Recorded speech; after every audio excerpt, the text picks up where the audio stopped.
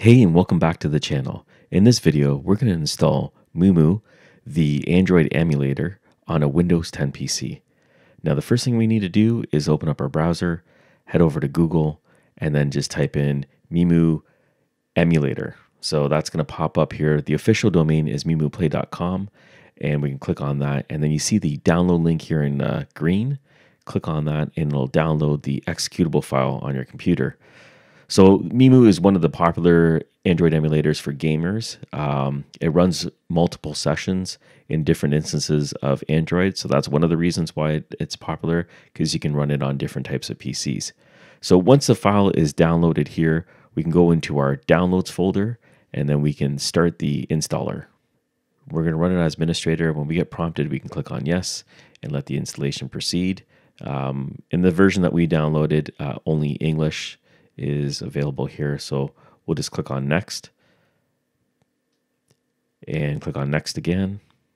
So it wants to ask about all these promotional antivirus softwares. We're going to decline.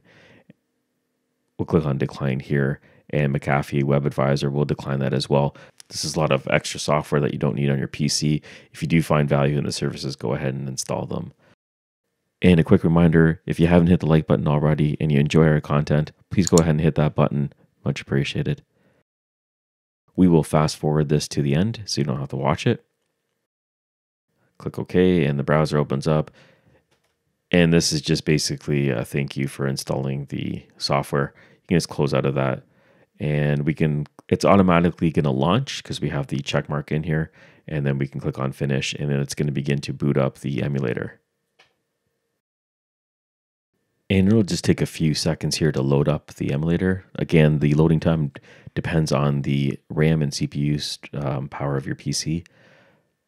For us, it'll just take about a minute or so. We'll let that load up here.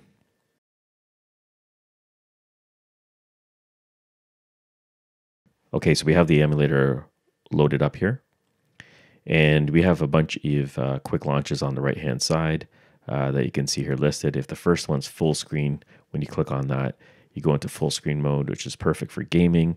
And then the next one over here, this is some shortcuts for gaming as well. You can modify these however you want. These are just some nice little quick features that you can have loaded on the left. APK files, if you're going to install any other types of games, you can easily access them from here. You can click on the APK file that you download and then open it, and immediately installs within the session. So next we have the multi-instance option here. When you click on this, you not only see the instance that you're running right now, but you actually have the option to start a whole new instance altogether. And not only that, you can select the different versions between Android 4, 5, and 7 that you want to run. So this is very helpful. You can see you can click on download, and it'll start downloading another version. Now, this will be very helpful if you have a slower PC. Instead of a multi-core, maybe a dual-core or lower RAM.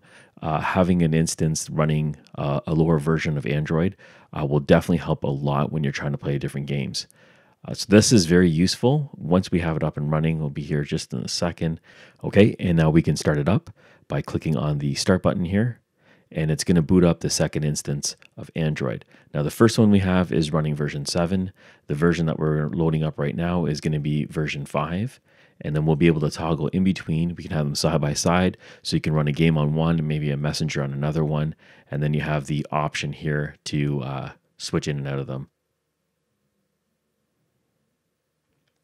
And as you can see, you have them both here. And if we want to stop it, we can just click on the close button and it'll shut it down. We can power it up. We can also completely close and delete it. When we choose this option, it's actually going to delete the image completely from the CPU. So here we go. We're going to trash it right now. This removes the image completely from the computer. Save space also removes the session entirely. If you had anything saved, it's gone. And then you can just keep using the current instance that you have. Right, so you have some volume up, volume down, fake GPS. So in here, you can actually locate wherever in the world you want to appear to be. So say you're in China and you don't want to be in China anymore and you want to be in Europe, you can just double click on the country that you want to be in. So if you want to be in Poland, click on Poland. save the location, and then bam, now you're in Poland. Okay, and then what else do we have here? Shared folders. So this is going to be all the folders that you're sharing for videos, music, pictures, or anything else. Easily accessible. The settings in here, this is going to be standard, like other emulators. So you can change your resolution, you can change your profile of the telecom that you're with, network information, device information as well. You can change the microphone, you can customize the appearance, and you can go and change language settings and shortcuts and everything else. That's pretty much standard for most emulators, built into the settings, quickly accessible. Now, if you click on the Google Play, you can click in here and then you can sign in, and then you have access to the millions of games that's in the Google Play Store. Load it right in there and start gaming. So this is how you install MeMu on a Windows 10 PC. I hope you enjoyed the video. If you have any questions, please put them in the comments below, and I'll do my best to answer them. Thank you for watching, and I'll catch you on the next one.